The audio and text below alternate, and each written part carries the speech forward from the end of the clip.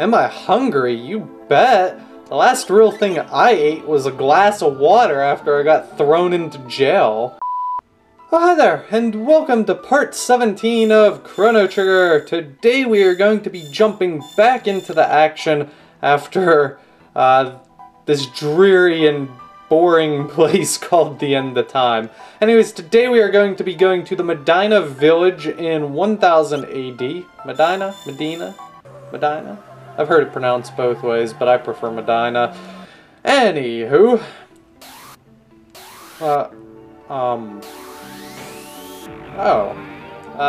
Hi there! Sorry for coming out of your closet. I didn't mean to do that. Oops.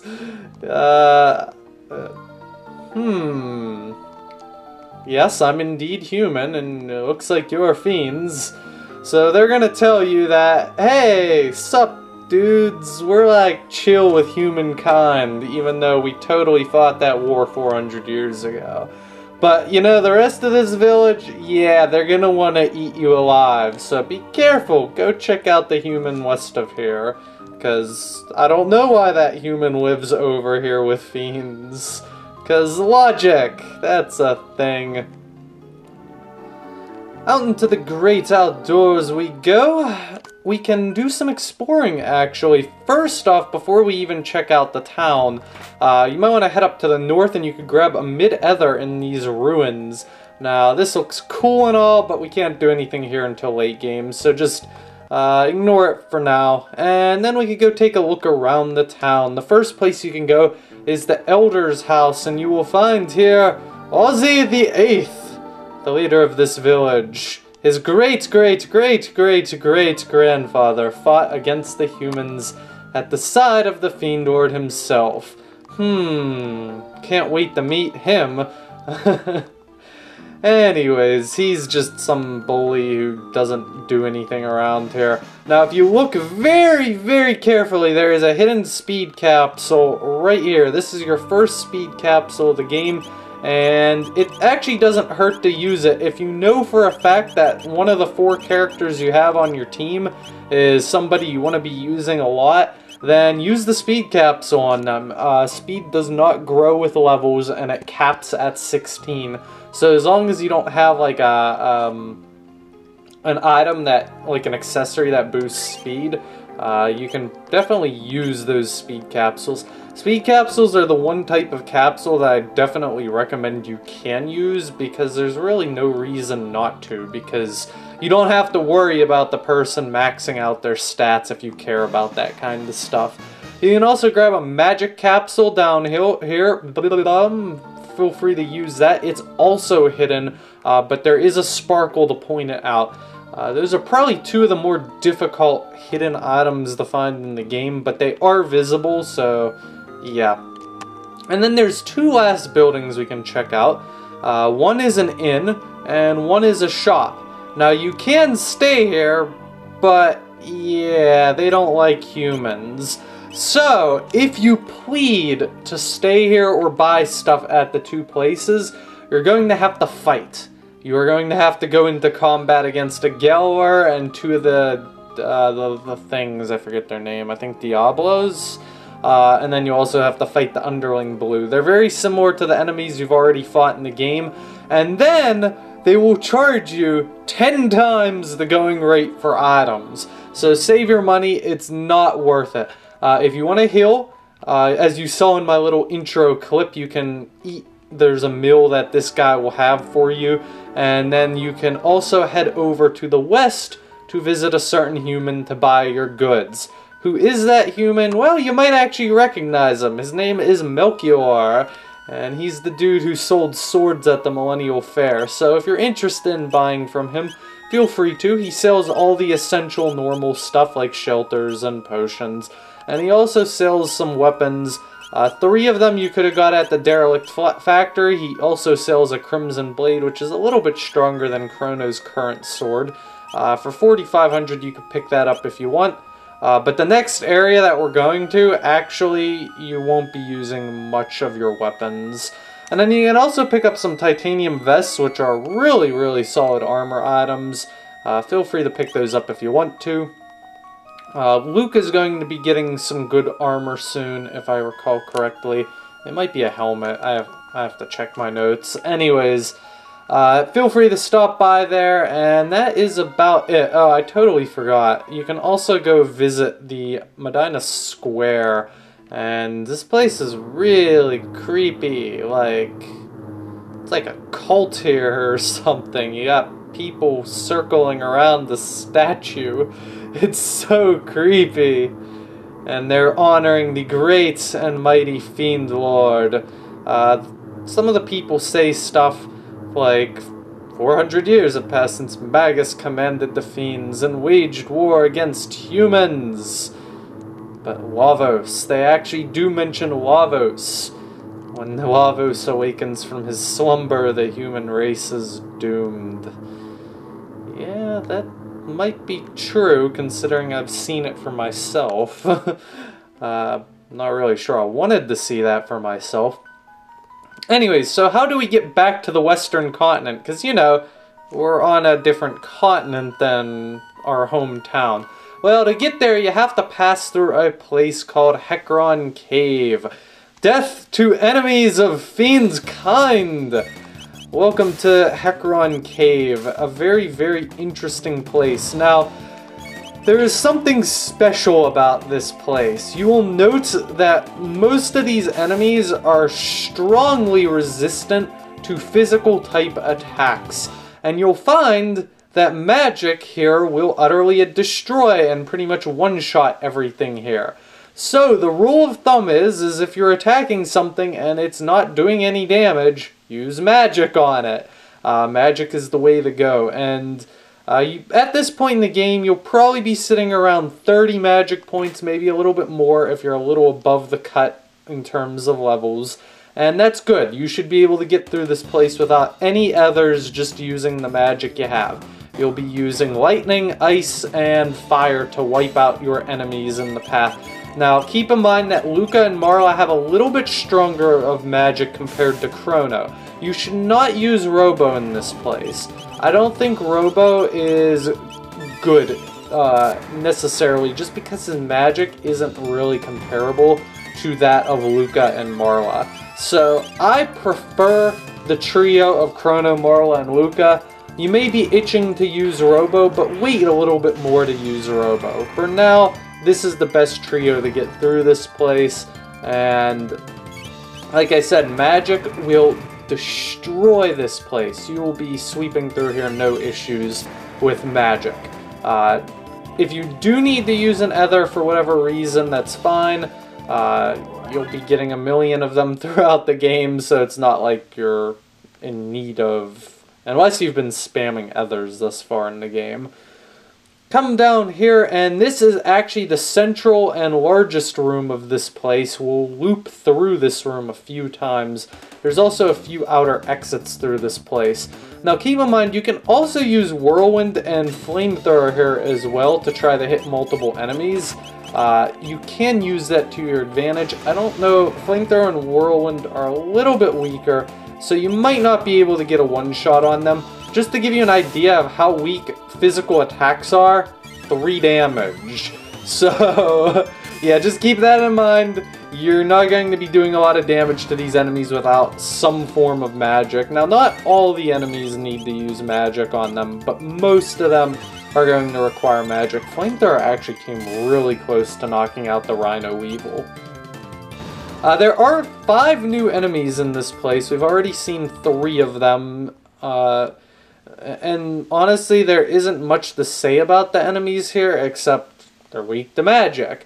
Now, the bestiary entries actually don't really show that. I don't know why they don't really show that. Like, they all have moderately decent magic resist, and it doesn't say they're weak to magic, so I'm not really sure why the entries make it sound like they're not weak. But they are weak to magic. Very weak to magic indeed. I just find that odd that their entries just don't really elaborate on that. Didn't I use Flamethrower? Okay. Did I not click? I'm confusing myself. I need more sleep. I'm not paying attention to what I'm doing.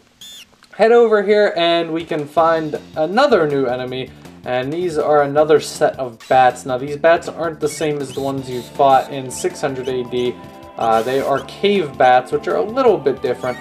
They do kind of line up very well for Luca's flamethrower, so Luca's flamethrower should be perfect. That is, if you have your party in this position of having her third in your party, and I actually didn't KO. Whirlwind also should work against them. Ah, they keep living with like no hit points. It's so lame. You'll probably, if you want to one-hit KO and you're not over-leveled, you're going to have to use your strongest form of magic. Now, I think the reason they made a place like this was because you just learned magic from Specchio like 10 minutes ago, so magic is pretty cool. Now, it is also worth mentioning that once you learn magic from Specchio, you can start working your way towards new techs. So right now, Napalm, Cure, and Chrono. You'll notice that Robo actually never really stopped learning techs, and he could keep learning techs even without learning magic. Now there is, aside from the main three heroes of the game, the only other character in the game you have to go see Specchio to learn magic with is Frog.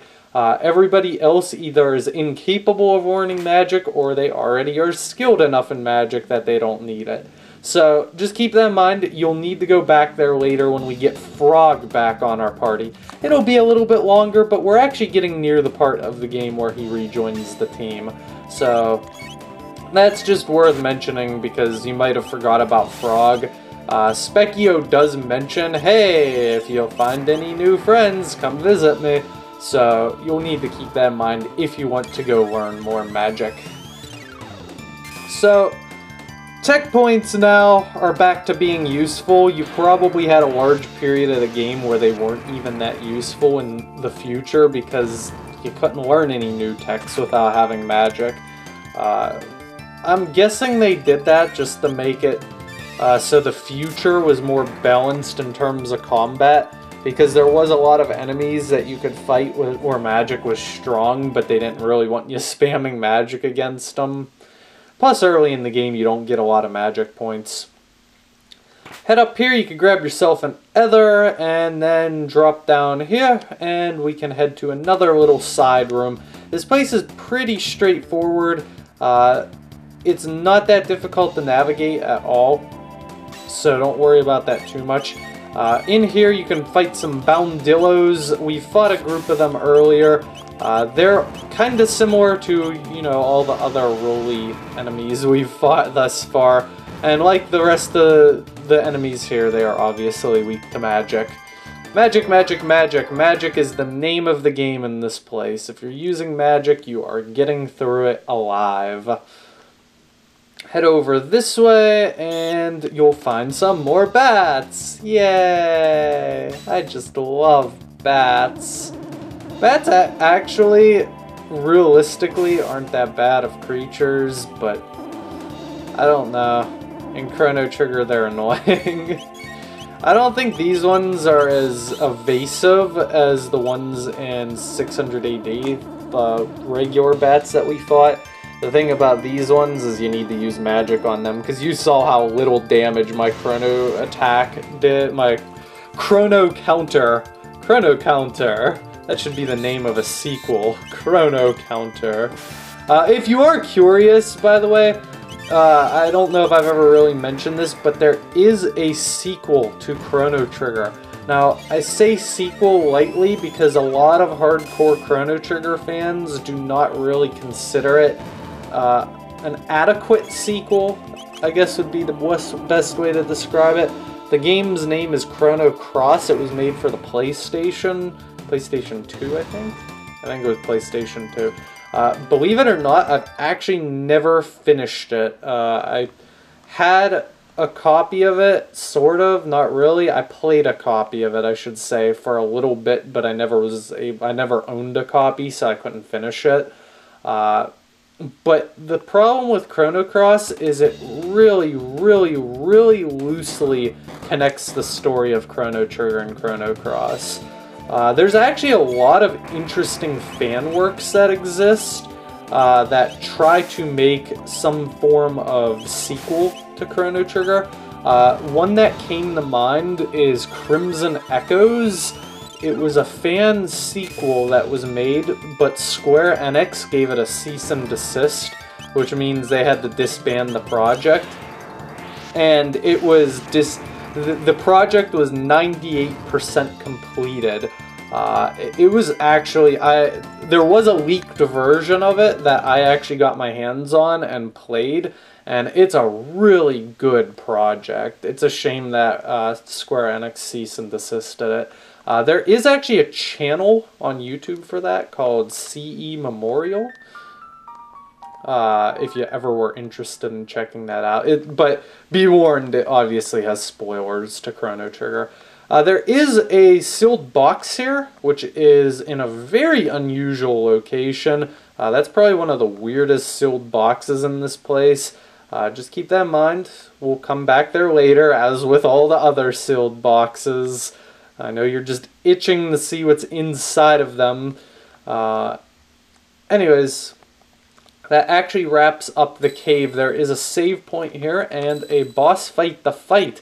So I recommend that you use a shelter here because you might be a little bit low on magic. And then save if you have to.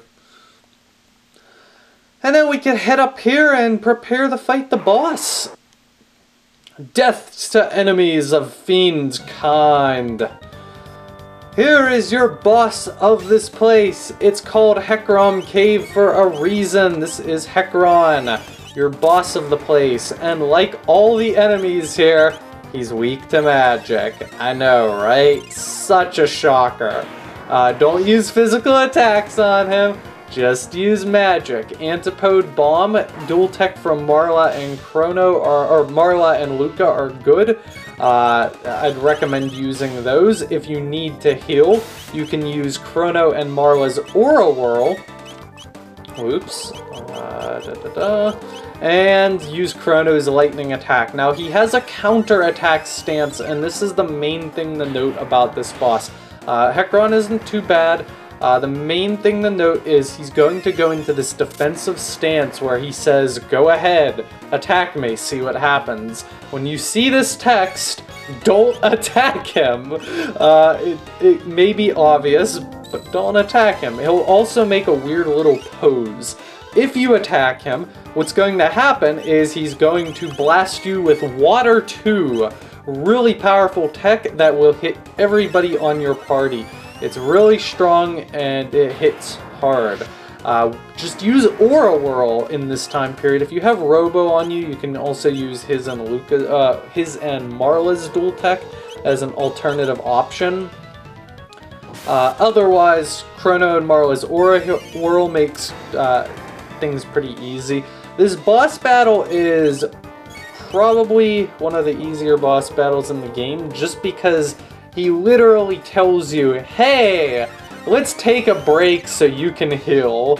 That's basically what his counterattack is. It's basically free time for you to heal, because there's no reason to attack him during that period of time.